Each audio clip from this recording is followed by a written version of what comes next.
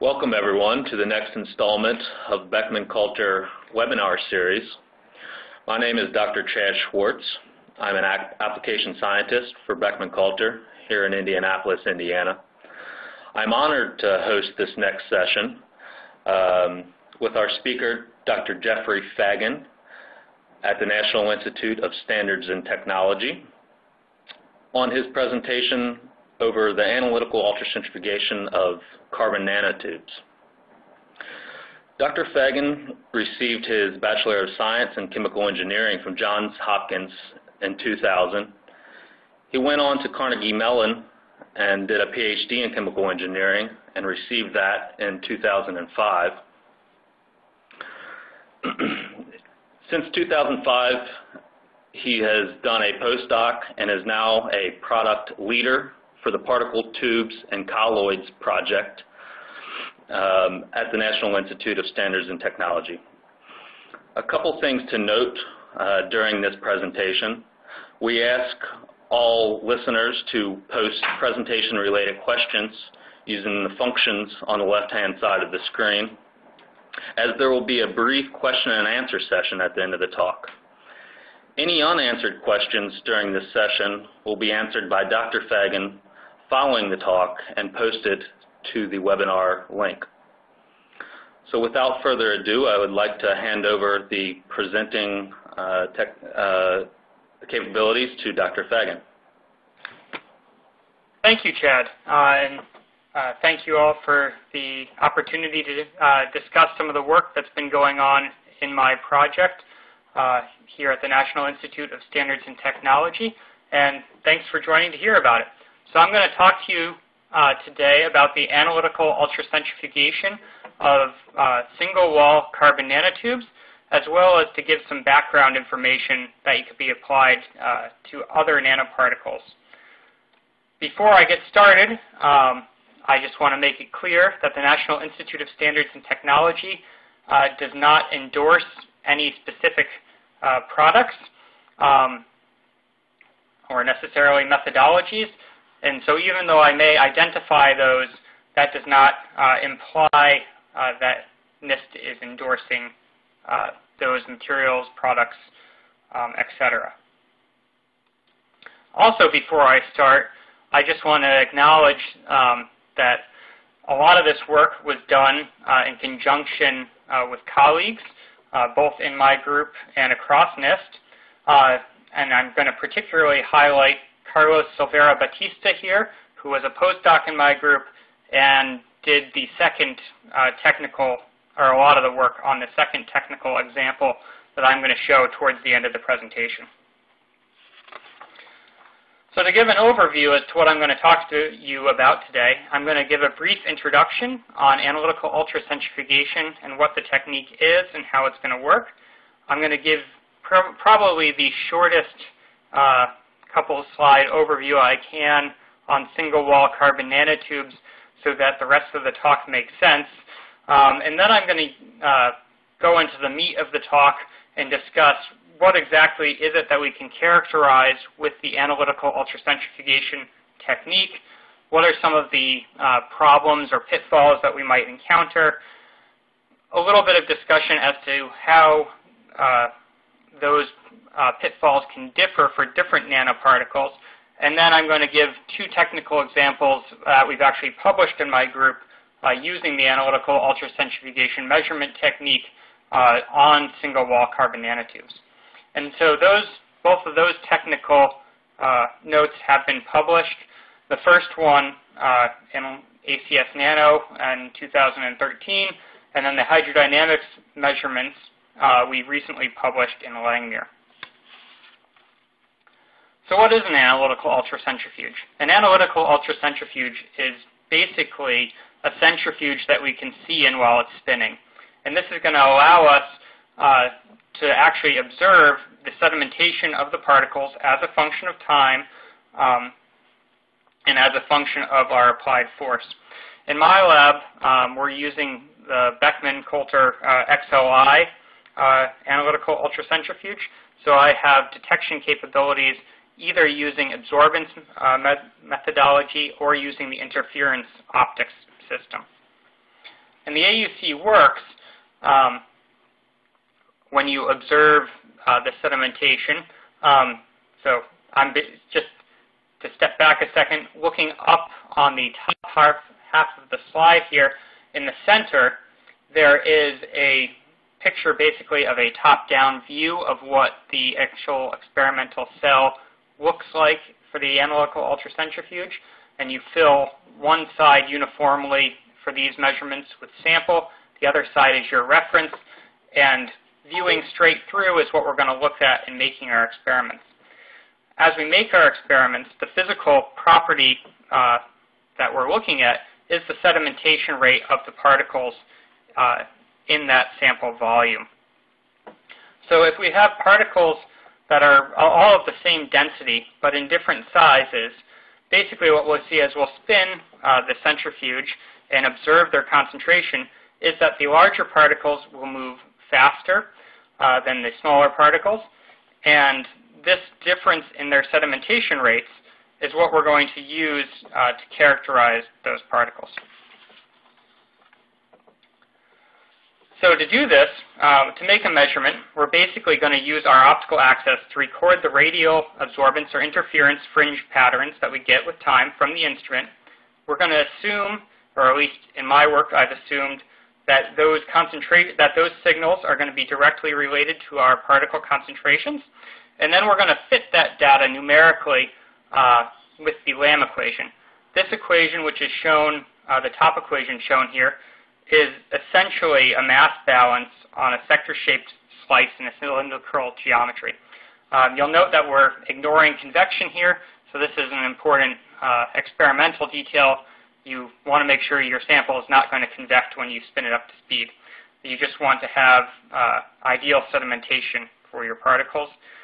If we can assume that our sedimentation rate and our diffusion isn't going to vary with the particle concentration, so this means that we're in the ideal sedimentation limit, like infinite dilution, or essentially similar, then that equation gets simplified into this differential equation on the bottom, and that then can be solved numerically with various software molecules or software programs available.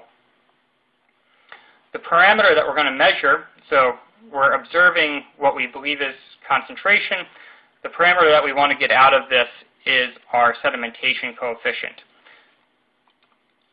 So let's see, I'll highlight this on the slide. So the sedimentation coefficient is going to be that term, that little s. That's what we want to measure because we can, in the ideal limit, we can directly relate this value, which is basically the velocity that the particle sediments, normalized by the acceleration it takes to make that velocity. So it's non-dimensionalized by acceleration. We can relate that value to properties of either our dissolved molecules or our particles, our dispersed particles.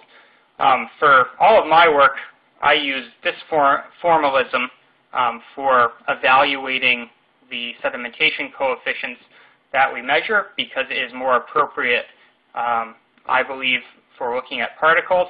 So we have the sedimentation coefficient is equal to the volume of the particle multiplied by the density difference of the particle to the solvent and inversely proportional to the hydrodynamic coefficient of the molecule, which will depend on the shape and size of your particle.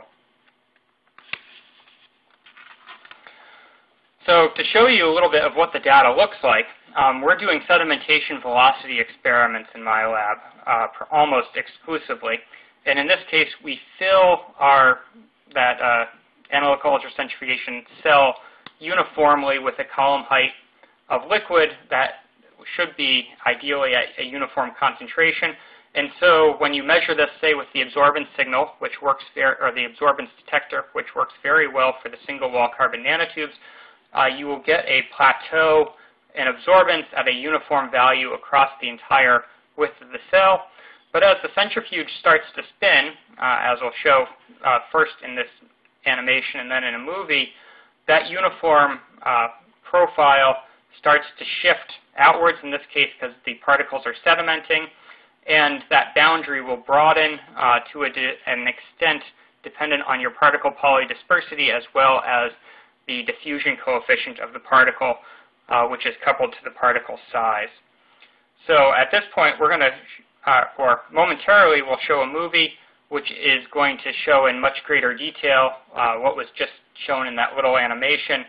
We're only going to show 1 out of every 5 scans taken, but this is a pretty typical data set for a singly sorted nanotube population, which you'll hear about more in a couple minutes.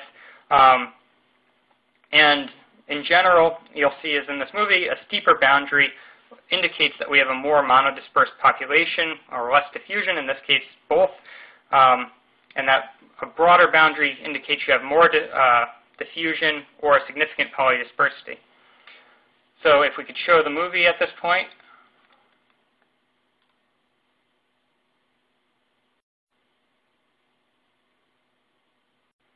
Okay, so hopefully in that movie you saw that those concentration profiles as a function of time, basically the boundary developed on the left-hand side as we had in the animation, and that as we went to longer and longer times of observation, the boundary shifted to the right, and that indicated that all our particles sedimented, and it's actually the shape and the motion of these concentration profiles that we can numerically fit to extract those sedimentation coefficients. So in this work, we uniformly extracted our sedimentation coefficients using the numerical software SedFit that was developed down at NIH. And it's available through this website link here that's being shown, analyticalultracentrifugation.com. So that was a little bit of basics of the AUC. Let's talk a little bit about the single-wall carbon nanotubes, why we care about them, and what we want to measure. So single-wall carbon nanotubes are a cylindrical allotrope of carbon, but in this case they're single-wall, so they only have a single-layer thick shell. An easy way to conceptualize these molecules is to imagine rolling up a sheet of chicken wire.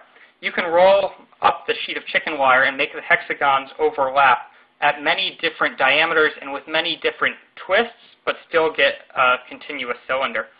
Depending on how you roll it up, however, you'll get a different diameter of that cylinder, as well as a different degree of twist of the hexagonal lattice relative to the long axis of the molecule.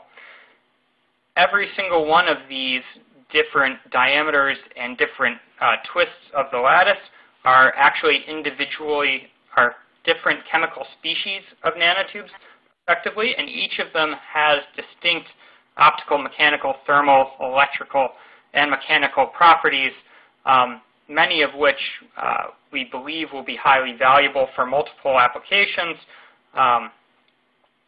But because there's so many of them, it makes it a very complex and difficult evaluation to measure those properties, and that's part of what we're going to do.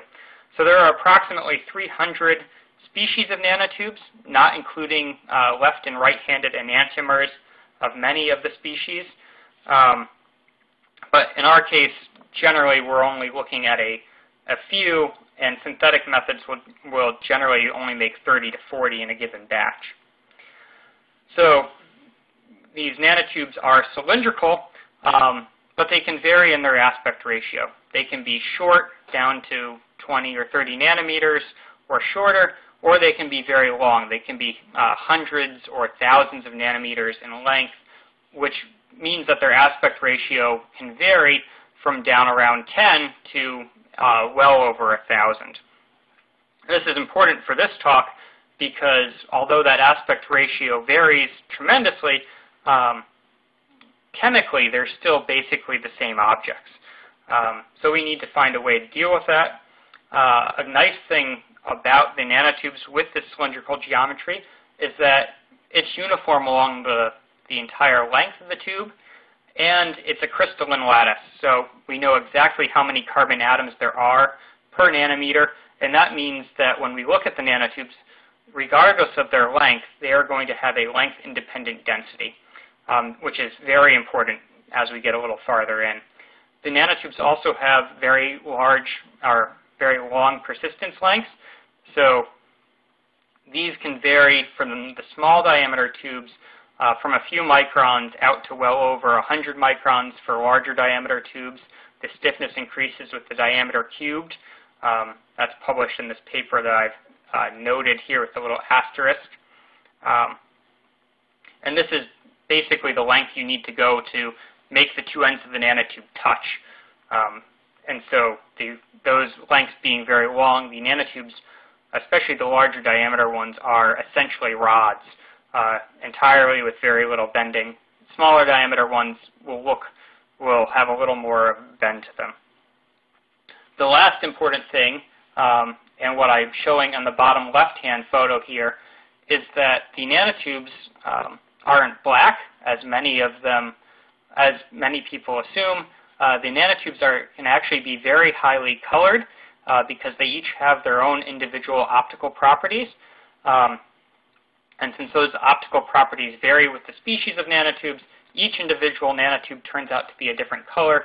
That's shown in these photographs. On that top-hand row, there are different single species of nanotubes, and in the bottom-hand row, there are different diameter range pairs of semiconducting and metallic nanotubes.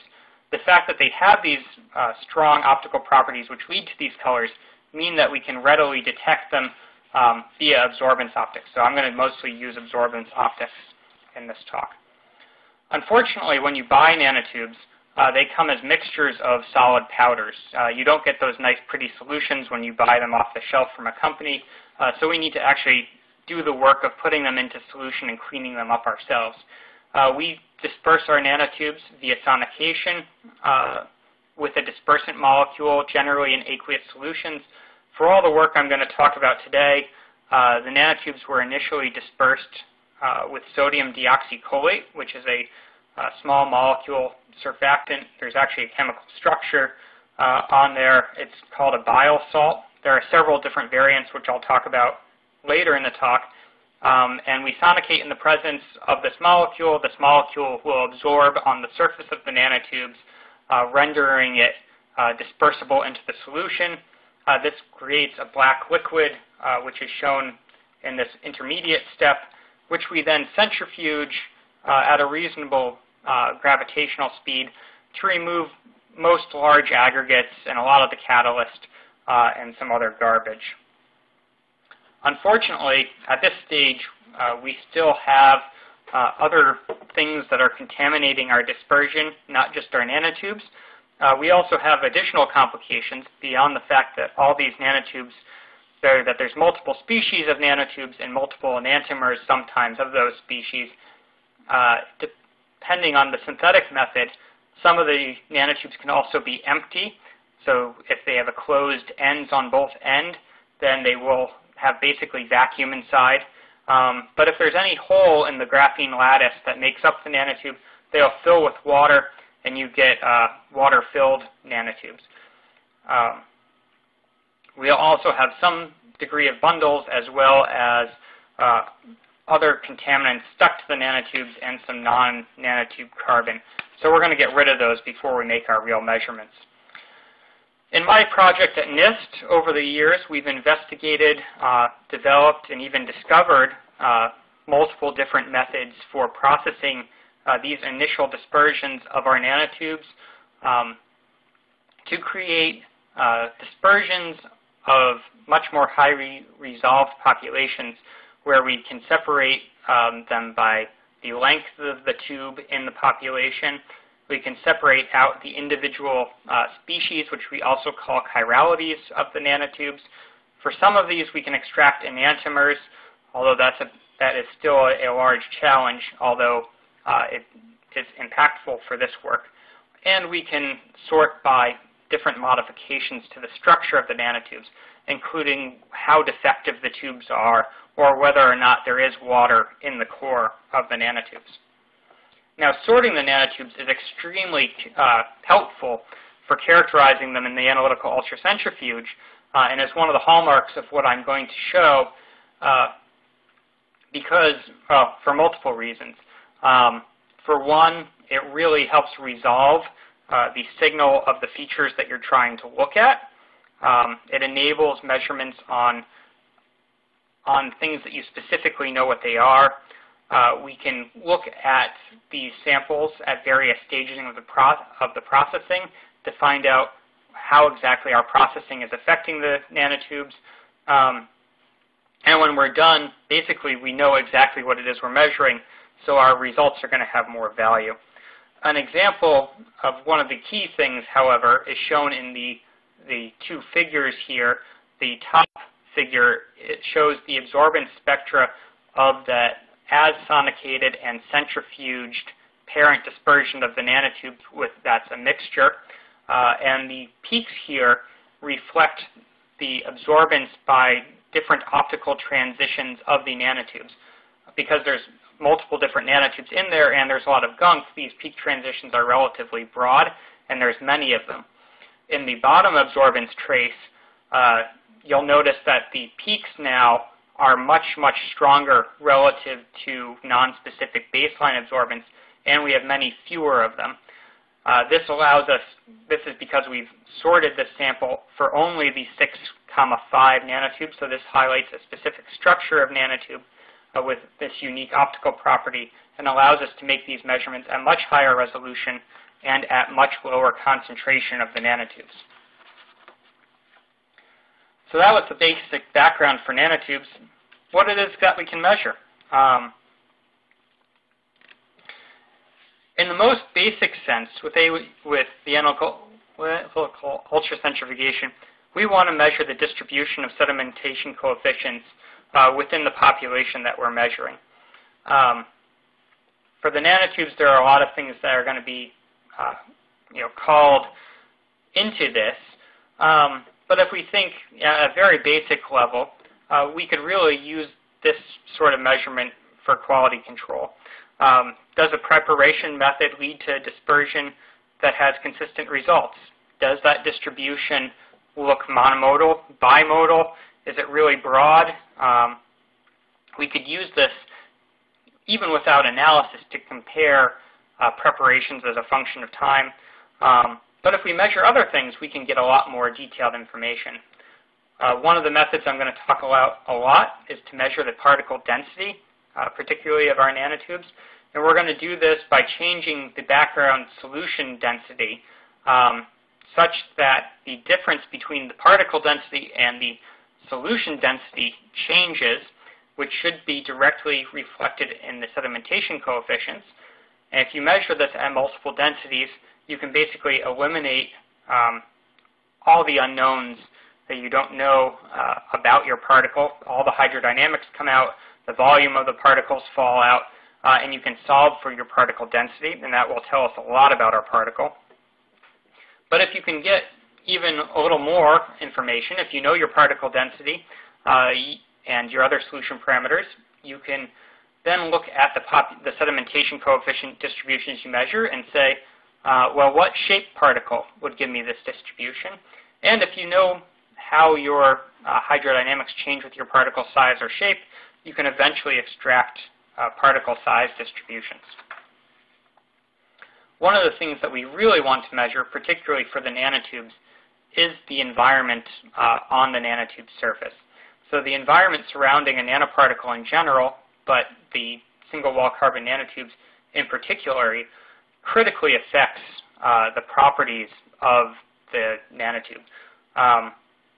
It affects how it interacts with its environment. It affects its optical properties. It affects its transport properties. It affects how, in applications, it's going to interact with, say, an environment in vivo. So say you're going to wrap this with a protein to target it for uptake by a specific cell. If it absorbs new things to its surface other than that protein, it's not it may not go where you want. So we really would like to know what is on the surface of the nanotube so that we can do better design and engineering. I'm just going to show a quick example here that I'll come back to and revisit later in the talk on how the environment and what you put on the surface of a nanotube how that changes the properties of the nanotube, very simply.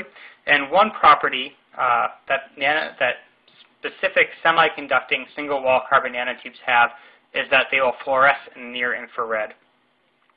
However, the intensity of this fluorescence is extremely dependent on the degree to which the interfacial layer on the nanotube surface screens the nanotube from the broader environment. On this slide, what I'm showing is data that I've taken on a dispersion of nanotubes that I dispersed with single-stranded DNA and then exchanged that dispersant layer with a small molecule biosalt dispersant, including the sodium deoxycholate I talked about earlier, but also two other single-point mutation variants of the sodium deoxycholate, sodium cholate, and sodium torodeoxycholate. All three of these different variants will displace the DNA from the tube surface and create a different local environment around the tube. And this leads to the nanotubes exhibiting dramatically different yields of fluorescence for the same excitation. And in fact, if you wrap the tube with sodium deoxycholate at 1% of the surfactant, you get almost twice the fluorescence out that you get from the sodium cholate wrapped tubes at the same concentration. So it's just a simple example of how the effect of what's on the surface and knowing exactly what's on the surface is important for driving or determining or engineering the properties that we want from our nanotubes. So if we want to think about what's on the surface of the nanotubes, we should think about what that geometry actually is. So if I were to draw a picture of the nanotube in a layer cake model looking down the long axis of the tube, you would get this figure. So in this figure in the very center, we're looking straight down the long axis of the nanotube, and then around that nanotube you would pack a layer of surfactants that would be distributed in space, but mostly centered around the nanotube, presumably, and then attached in with that or around it will be water molecules that are hydrating that surfactant out to some radius. And those are the two of the things that we really want to measure. I'm going to highlight them here on this figure with some shaded lines to make it much more easy to see. So I'm going to use a layer cake concept for how surfactants might or other molecules might pack on the tube surface. To describe this, the interior of the nanotube here is in blue, so this is whether or not this is water filled. The brown ring here is effectively the nanotube, which we know exactly its crystalline structure and density of. The red circle is going to be the minimum volume of surfactant packed on the outside of the tube that we're going to measure. And there's going to be some amount of water, which needs some amount of volume, which leads to this larger outer radius, which is the blue dashed line. So our job now, what we're going to do and what we've been interested in, is to measure our nanotubes in solution with the AUC, use density contrast measurements to extract information about the density, and then we want to find out exactly how thick are these layers and how different are they between different molecules.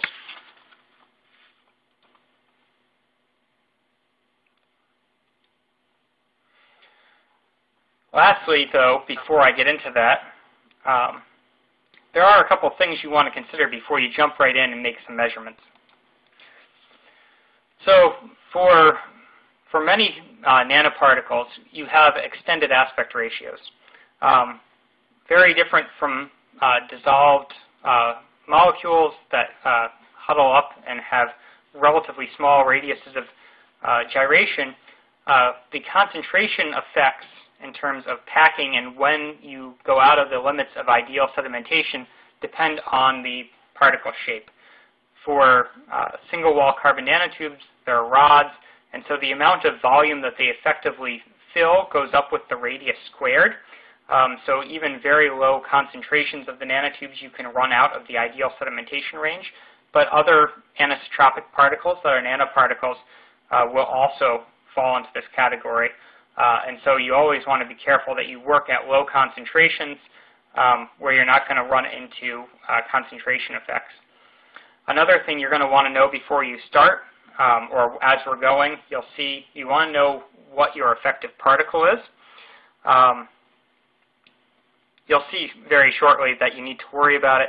Depending on what your particle is, as we do the experiment, you might need to worry about things like hydrogen and deuterium exchange due to pH and PD differences, and whether or not you're putting in buffers where you'll have salts molecules, say, that are excluded from your hydration layer. Another thing that's very critical is knowing what your solution densities and viscosities are going to be. These are generally available in tabulated form for many biological molecules, but as in our case, when we're measuring surfactant solutions or surfactant solutions at different concentrations or at different background liquids, you really have to measure those values explicitly on the solutions that you're going to work with because those values will directly impact the accuracy of your results. A last thing is generally absorbance is going to report, absorbance in particular is going to report a mass average sedimentation coefficient distribution, and so comparing that to other techniques such as AFM where you're actually counting particles and going to measure a number average, that's an important thing to consider, or light scattering where you may measure another different sort of particle size average, something you want to think about before your measurements start. So on to the actual work. Now that I've spent 20 minutes here running you through the basics, now we're going to actually measure our nanotubes. And I'm going to start off by telling you about the density contrast measurements to measure the interfacial layers around the surface of what, in this case, is a sample of nanotubes enriched in a single species. This is going to be the 6,5 species. It's a relatively small diameter nanotube. Its diameter is under a nanometer by the carbon center to carbon centers definition, or just slightly over a nanometer when you add in the volume exclusion of that carbon shell. The sample we're going to look at has been sorted both by only be a single species, but also to be a very a sort of narrow length distribution. And both these things are going to make our data much clearer. So here, again, is an optical trace. I showed this earlier, but just to point out, this is the actual absorbance spectra of the sample that we're going to measure in the analytical ultracentrifuge, as well as a picture of the sample before dilution to our working conditions in a 1 millimeter cuvette, showing off the color that these optical transitions give to the nanotube solution, as well as, well, an AFM there that basically demonstrates that the nanotubes are all approximately about a micron in length. So looking at this spectra, we're going to measure the sedimentation of the nanotubes at, we can measure it at various different wavelengths. For this work, we primarily measured the concentration, or measured the absorbance in the analytical ultracentrifuge at the 2 wavelengths specified by the arrows. We didn't find any difference regardless of which wavelength we used to measure the concentration, but these 2 specific wavelengths give us the strongest absorbance at a given concentration of the nanotubes, and so it both increases our signal-to-noise strength as well as allowing us to work at the lowest concentrations that we can, so that we have to worry the least about concentration effects and not being in the non-ideal range.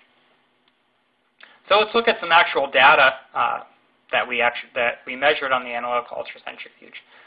So at the top of here on this page are a series of concentration profiles that I measured on that 6,5 nanotube sample from the last slide in 10 gram per liter sodium deoxycholate surfactant solution in water at 20 degrees Celsius. We're only showing every third scan here, but we took a lot more data because, well, why not? It certainly allows you to fit at very high resolution. So if you look at these concentration scans, the first one, which starts at the very left, basically gives you a flat plateau all the way across. That's because we uniformly filled the solution into the cell before spinning it. And then as the centrifuge is spinning, the nanotubes are sedimenting, so the concentration boundary develops on the left-hand side there and then slowly moves rightward with time. Even before we fit this data, it's clear from these concentration curves that we have a relatively monodispersed sample. The boundary that you see is steep and apparently singular. We don't see any evidence of multiple rates of sedimentation. And we see a nice, generally uniformly decaying absorbance region in the absorbance signal in the plateau region, which is due to radial dilution, and meaning that we don't see much or any back diffusion either. So we have these concentration profiles, and as I said before, we're going to use this the software SedFit to numerically fit the distribution of sedimentation coefficients that best describes this data. And now I'm going to, up it should come, here we go, show the fit lines that SedFit gives in terms of the concentration profiles that SedFit calculates on top of the actual measured experimental data. And here is the distribution of sedimentation coefficients that reflects those fit lines in the curve. So we have an extremely sharp distribution. It's monomodal, and that's good because it's going to help us resolve the effects on our nanotubes as we make changes to our background solution density. So that's our data. Again, what do we want to measure?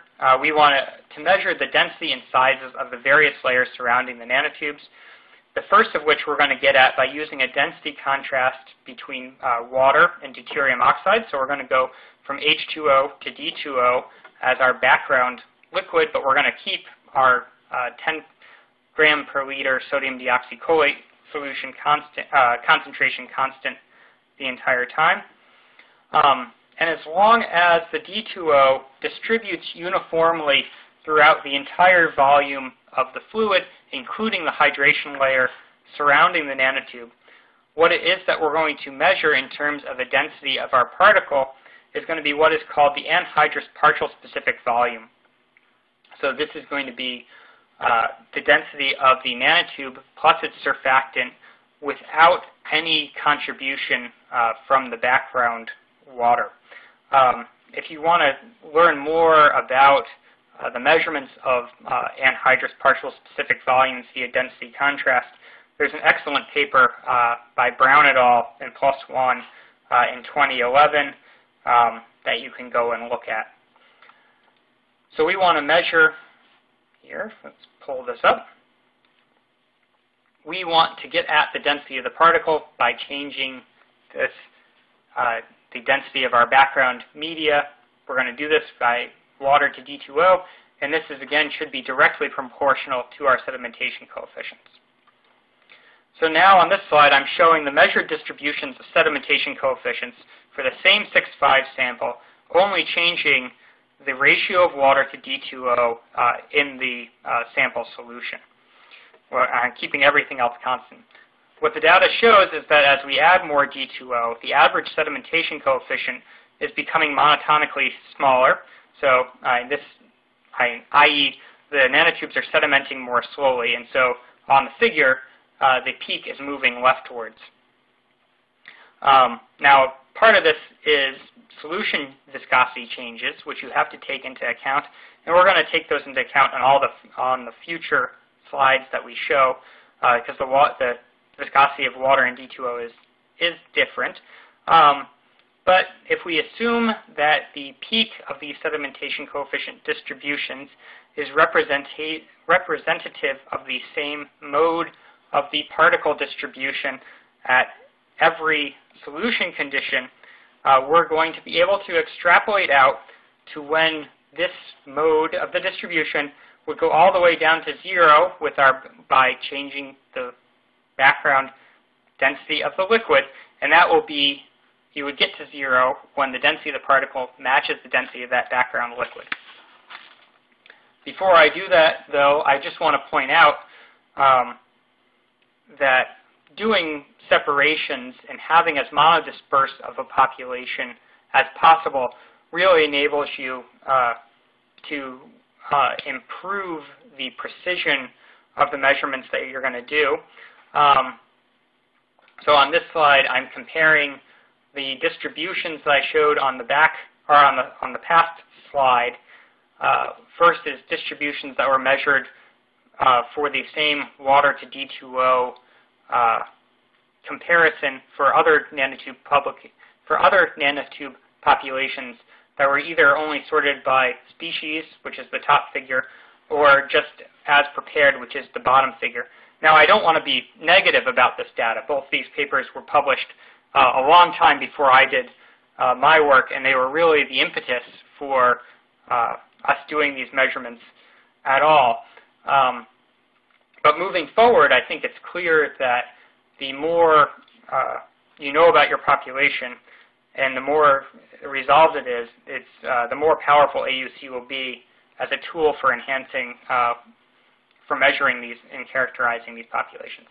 So now we're going to plot only the different modes of that distribution, so what the S values were that we measured as a function of the background solution density, correcting the sedimentation coefficient for the viscosity of the different solutions.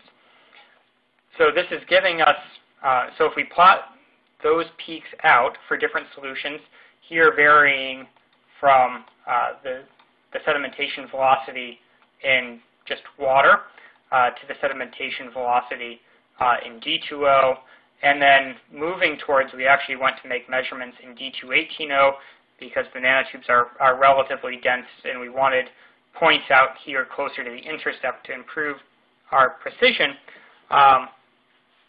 You can see that, as expected, the difference in the density of that density difference between the particle and the medium is directly proportional and linearly proportional to the sedimentation coefficient value. And if we fit a line through all these points, which the points are basically identical regardless of how we define the mode of that distribution, we can measure an intercept, which is where the sedimentation coefficient would go to 0, and that gives us the density of this specific nanotube species in this specific solution condition. In this case, it's 1,574 plus or minus 20 kilograms per meter cubed, which is the anhydrous density of our nanotube, this specific nanotube. However, if there are any nanotube separation folks listening, you'll realize that this density is very different from the density that we often think about when we centrifuge nanotubes, which is the density of the nanotubes that we observed during density gradient ultracentrifugation, which is a separation technique where we're trying to separate out different species of nanotubes based on their density differences due to their geometric differences. The reason why we measure a different density here in this measurement is that the water and the D2O are uniformly exchanged throughout the entire volume of the solution, including the hydration volume.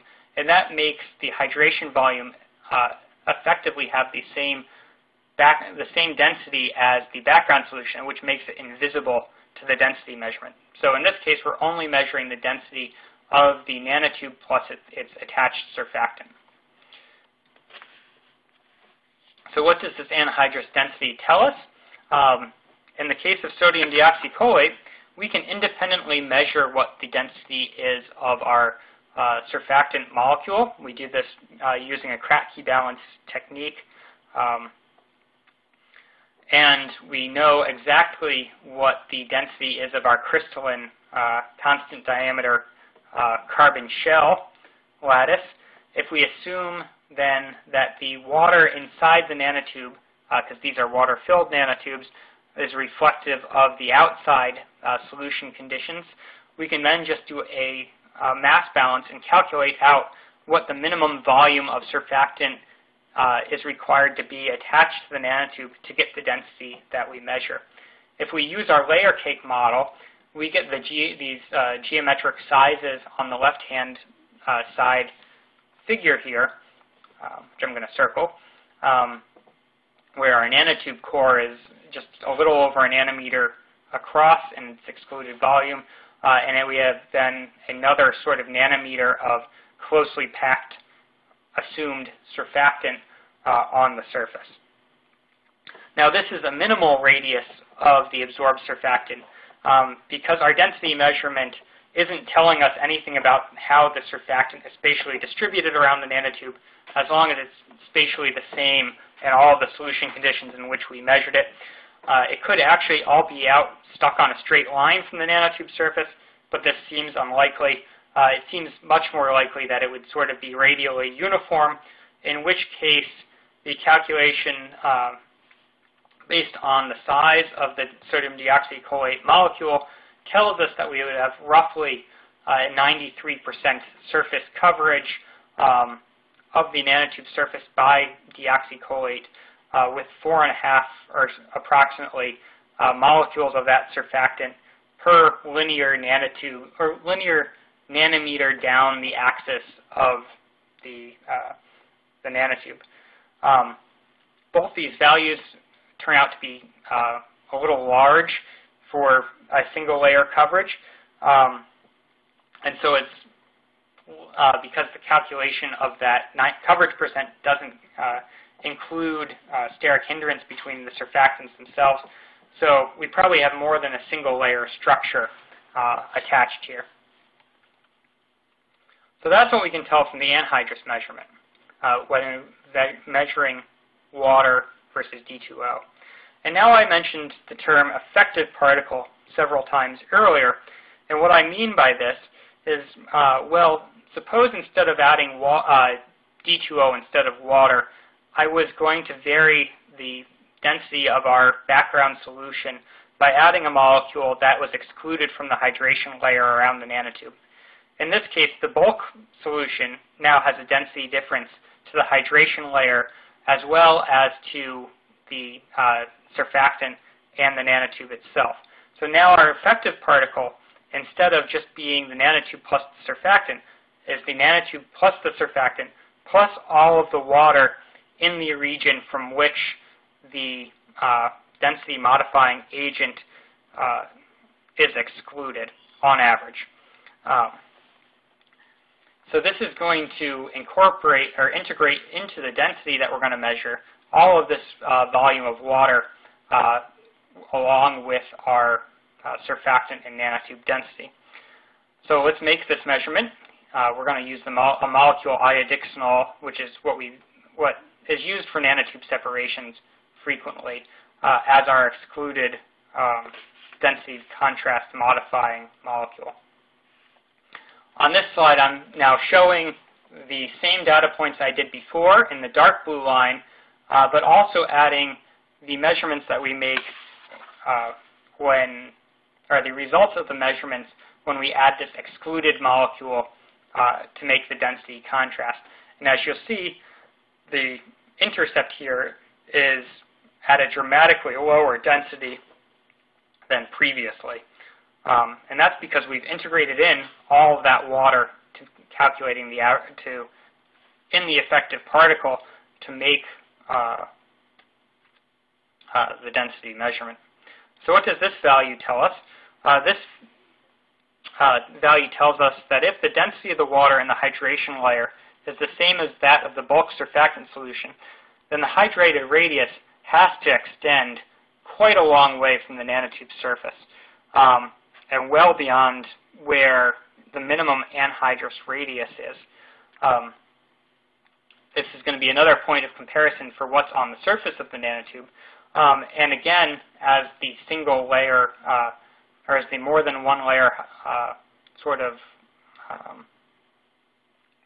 shell that we were thinking about from the anhydrous measurement, this measurement of the amount of water that has to be attached to the nanotube to reduce its density by that much has to be mathematically quite a bit. And this is also consistent with having more than a single layer of nanotube packing. So let's revisit sort of looking at the differences in the surfactant packing layers as a function of those different bile salt surfactant structures that I mentioned earlier. So earlier I replaced single-stranded DNA with one of three different small molecule bile salts and measured that there were different fluorescences. In this case, instead what we experimentally did was dialyzed the nanotubes from one bile salt surfactant to another bile salt surfactant over very long periods of time to make sure we had full and complete exchange, and then measured the fluorescence of each of those resulting samples.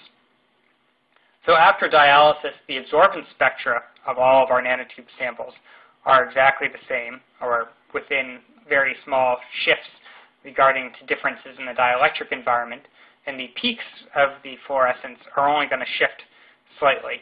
But what we find is that the fluorescence intensity still changes dramatically depending upon what our dispersant molecule is. In this case, again, we're looking at this fluorescence. And what we find here is that our deoxycholate and our torodeoxycholate display dispersed samples display effectively identical intensities of fluorescence, whereas the sodium cholate dispersed sample displays much less fluorescence. And we know that this is exactly the same sample and exactly the same solutions. And so we want to relate this property change to that surfactant packing. So let's go and measure how those packings are different on the various surfactants by redoing our density contrast measurements, both for the anhydrous value and for the hydrated value.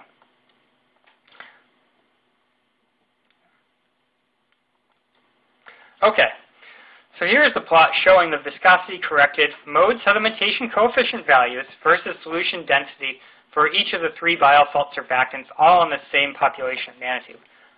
You'll see immediately that there's clear differences between each of the populations in where their intercepts are, as well as in the absolute values of their sedimentation. The deoxycholate is these black circles, and so both the sodium cholate and the sodium torodeoxycholate samples are obviously both have higher sedimentation coefficients, so they sediment faster. But this is interesting because both of their densities at the intercepts are lesser. So their density difference is lower. So that's an interesting thing.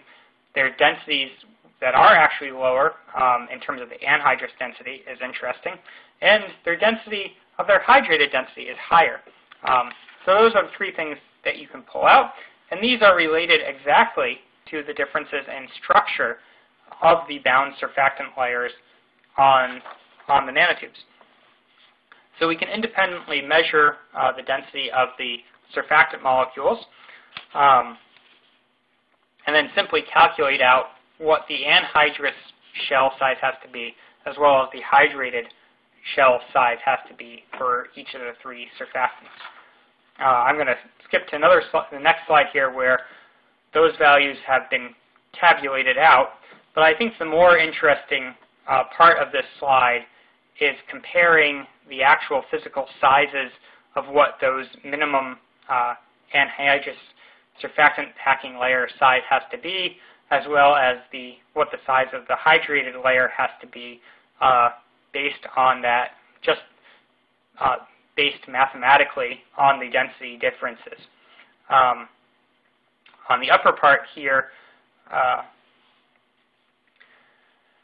the density is telling us that there is more surfactant in both cases for the sodium cholate and the sodium torodeoxycholate in terms of shell size, in terms of volume of surfactant stuck onto the nanotube surface, but particularly in the sodium cholate case, the hydrated shell size is dramatically smaller than for the other two surfactants. This is going to a smaller hydrated shell size. We can thus hypothesize is going to allow more penetration of the environment around the nanotube down to the nanotube surface and lower the observed fluorescence that we saw 2 slides ago. The torodeoxycholate, in contrast, probably it's a different shaped molecule. It probably is packing in a single layer, which accounts for the densities that we measured and reported tabulatedly, whereas the deoxycholate forms a double layer. Now, so from our density contrast measurements, we can then say our deoxycholate molecule is forming roughly a 1 to 2 layer solution shell around our nanotube, whereas sodium cholate or sodium torodeoxycholate form basically a single layer around the nanotube, just with different packing densities and with different exclusion of water from the nanotube surface. And these results are consistent with what people have inferred from various other measurement techniques, but we now know with dramatically higher precision than those other techniques reported, and can make the direct correlation to our fluorescence or our other optical properties that change as a function of those molecules. So that work was all published in that first paper that I mentioned in ACS Nano, basically looking at making these density contrast measurements on the nanotubes and walking before we started running and looking at more difficult problems. I'm going to relatively quickly now go through the second example that we did, or that we published out of my project here, on looking at the hydrodynamics of the single-wall carbon nanotubes in solution. And this is some, what I think is beautiful work done by Carlos Silveira Batista when he was here at NIST. So instead of using that 6.5 nanotube sample we used earlier, here Carlos used empty single-wall carbon nanotubes of somewhat larger diameter that he first separated out to isolate only these empty tubes. And then he took that population and he length fractionated it using a high-resolution technique called size exclusion chromatography to generate multiple length populations of the nanotubes, but with a uniform diameter distribution of the nanotubes in all populations, but different lengths of the nanotubes across the populations. To be able to measure hydrodynamics, you need to know what the size distribution is of your particles. So for comparison to the results we're going to get off of AUC, Carlos went and measured thousands of nanotubes, or at least hundreds of nanotubes, for each of these individual length fractions with atomic force microscopy, or AFM, to be able to measure the length distributions of those particles, or of the different populations accurately.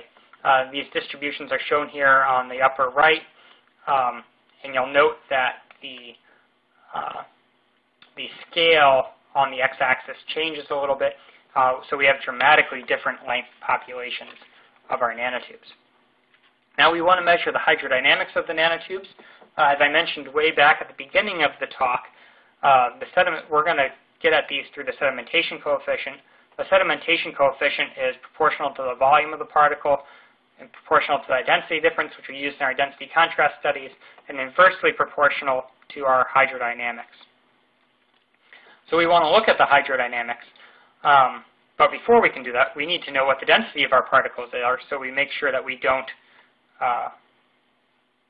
bring in any effect of that, and we want to know both the particle density and what the hydration radius is for our comparison point. But as I spent a couple minutes going over, we know exactly how to do this, and we measure our particle density through our density contrast variation.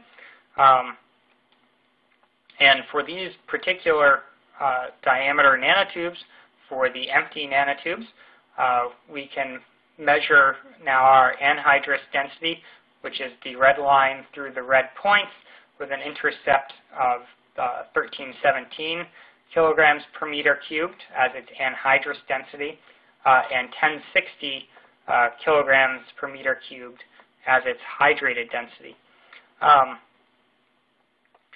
You'll notice that the anhydrous density is quite a bit lower here. That's because the empty core of the nanotube is basically acting like a balloon, a density difference to the water, which vastly reduces its density.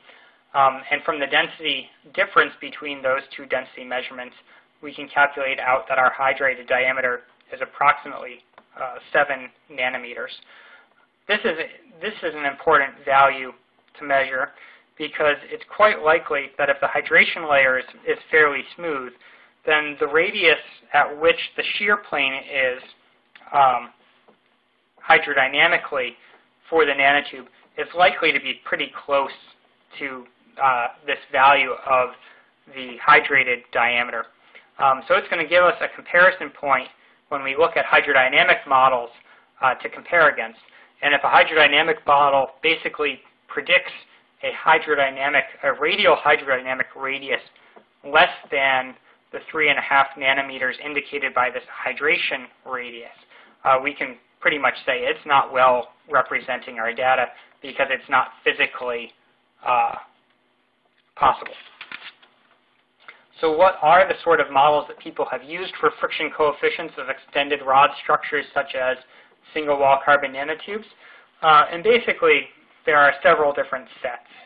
We chose to compare the effectiveness of different models, including a low-order asymptotic expansion expression, the Breyersma expression that's commonly used in the literature, a higher-order asymptotic expansion expression. This expression is from Batchelor, and an exact numerical method calculated expression that was recently done using the path integration method Zeno. Although the details of each of these hydrodynamic expressions differ, all three of them are to first order, stating that longer nanotubes will sediment logarithmically faster with respect to their aspect ratio than shorter nanotubes. So the general trend is all the same. Can we tell the difference apart between the details? So I showed you the data of measuring the background density difference. Let's look at the sedimentation coefficients distributions that we measure with the length, with the different length fractions of the nanotubes. So on the far right-hand side of these distributions of sedimentation coefficients that are shown in the figure is the sedimentation of the longest population that we measure. So we see exactly the trend that we expect, where the longest tubes sediment the fastest. So this is the A4, and the shorter populations sediment monotonically less fast than those longest populations. Now the top data here shows the sedimentation coefficient distributions that we measured directly as we measured them and calculated their values for via SedFit. Unfortunately, our separation of the empty and the water-filled nanotubes was not 100% efficient. And so these structures are bimodal. And so we deconvoluted the contributions of the empty and the water-filled tubes, which both have the same length distribution, from each other, so that we only look at the sedimentation coefficients distributions of the empty tubes. And this deconvoluted data is shown on this lower figure, the details of which you can look up in the actual paper. So what should we see if we plot the sedimentation coefficient mode of these distributions versus the mass average length that we can calculate from our AFM data? So I said that all of the hydrodynamic theories say that we should see logarithmically faster sedimentation as a function of the length of the rod, or as a function of the aspect ratio, which for a constant diameter rod is essentially with the length of the rod. So we expect to see this red line curve, which is a logarithmic curve. And if I plot the data out on the figure, this is exactly what we see. We looked at two different diameter distributions of empty nanotubes as a function of their length, and find that their sedimentation coefficient distributions do well reflect this logarithmic trend in their sedimentation velocity as a function of their aspect ratio.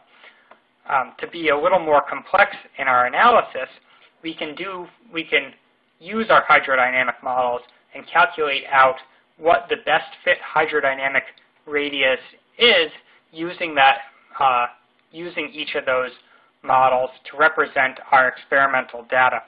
This is tabulated below, and if we make this comparison between our radial hydrodynamic radius, so this is the radius radially from the nanotube surface where that slip plane is, versus our mass balance determined hydrated radius, what we find is that the higher order asymptotic expansion expression, as well as two different numerical models, the Mansfield-Douglas exact solution and a second numerical model solution, all give values for this radial hydrodynamic radius extremely consistent with the mass balance calculated hydrated radius from the density contrast measurements, but that the simple, low order asymptotic expansion expression doesn't, nor does a leading term expansion expression. Both of those give values for what you would expect the hydrodynamic radius to be that are aphysical with the hydrated radius that we independently calculated. It means that over the range of aspect ratios that we're looking at, those expressions do not well describe the hydrodynamics of our single-wall carbon nanotubes. I like to point that out because frequently in the literature, people use these either leading term expansion expressions or the low-order asymptotic expansion expression because the expressions are so simple.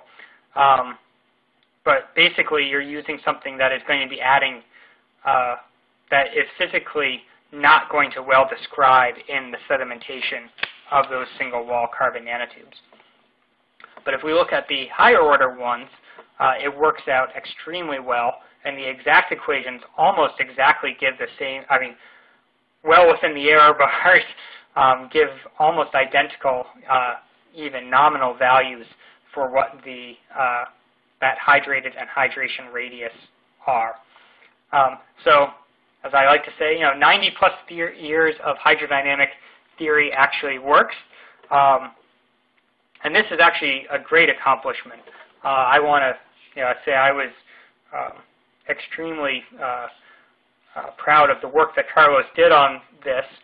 This is the first demonstration that the hydrodynamic theory for a rod works over an aspect ratio range anywhere near this. Previously, it had been done with several monomodal particles such as TMV or very short aspect ratio rods like gold nanorod sort of things or silicon nanorods, but that could only get up to aspect ratio of about 20, or such as the TMV or discrete particles or FD virus. Here we have the identical chemical species of nanotubes, but have an aspect ratio variation from about 40 to several hundred for the same particle, and we verified that the hydrodynamics worked.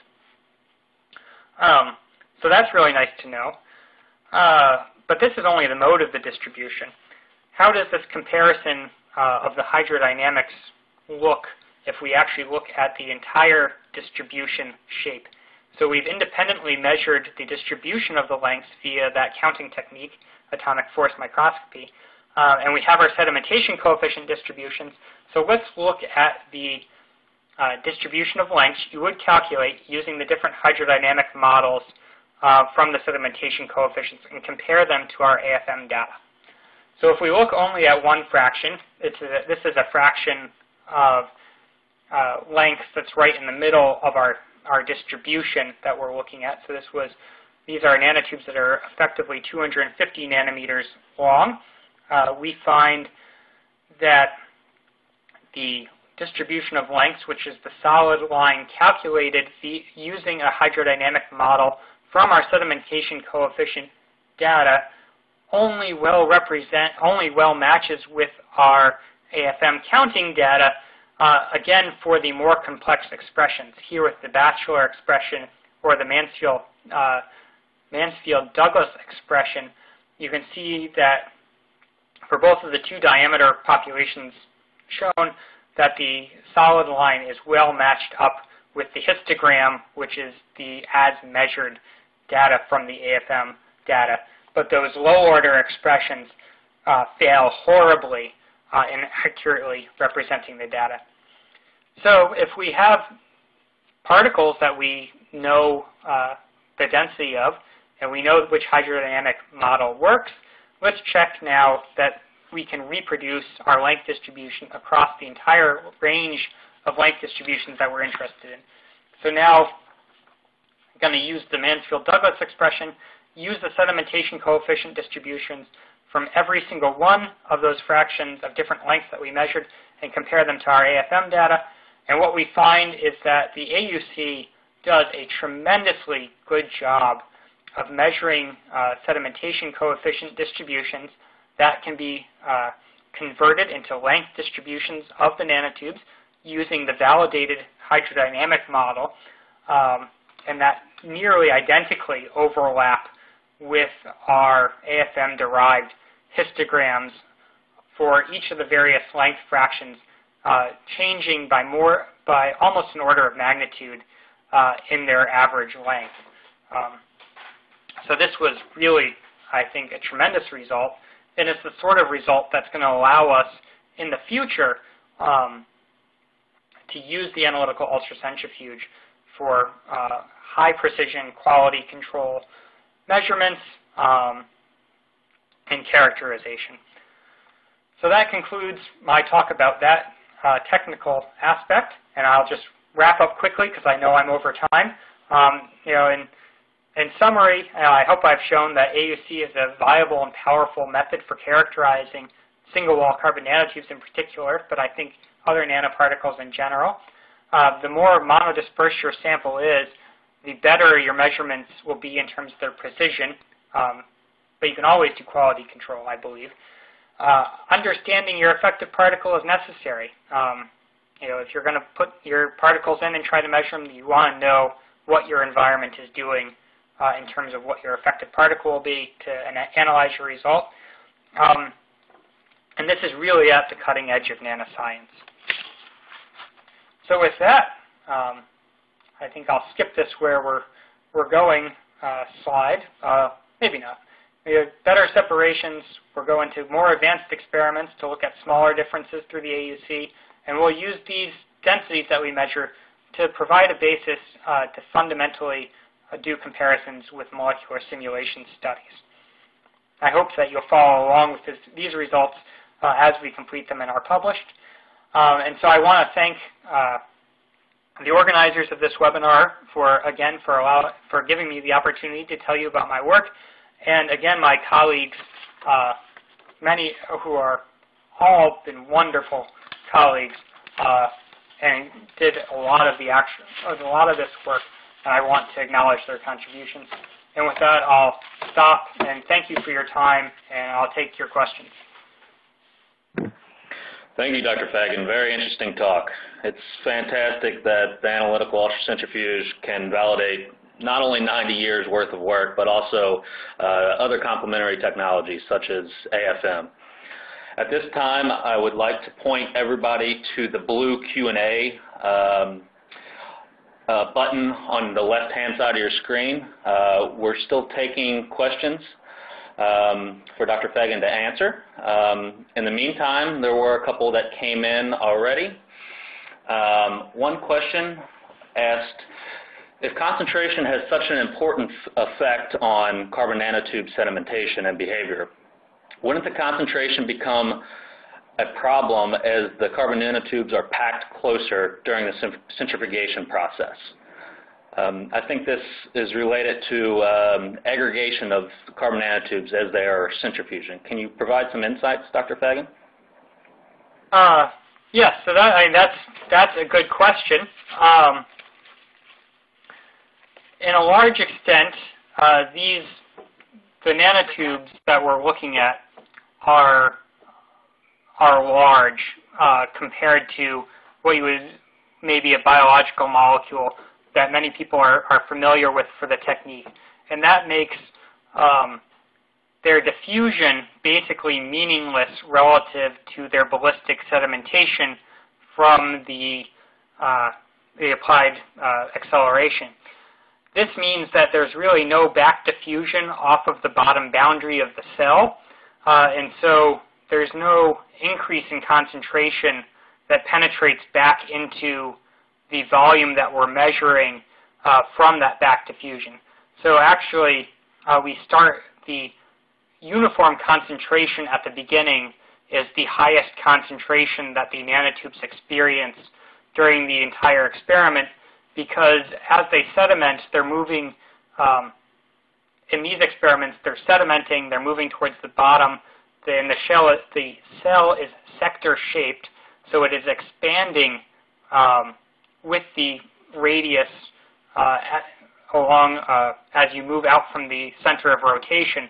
And so the nanotubes are actually undergoing radial dilution as they move outwards, because that sector, the slice of volume is increasing